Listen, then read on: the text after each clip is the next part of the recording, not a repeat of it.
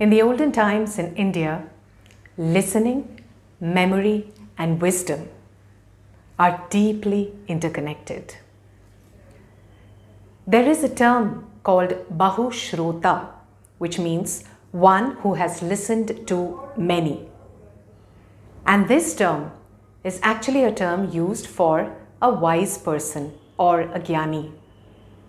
One who has listened to many is considered a wise person.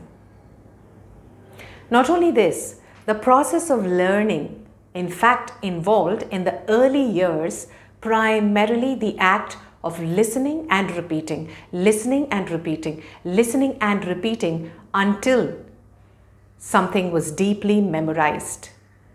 Memorized enough to be able to say it out. Kanthastha, a term which conveyed that it was right there by listening in the memory and could be repeated.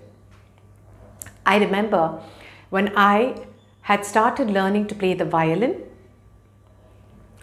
I would sit down, place the instrument like it is played in South India, and I would keep my book from which my teacher had taught me the notes. I would place the book on the floor, look into it and play.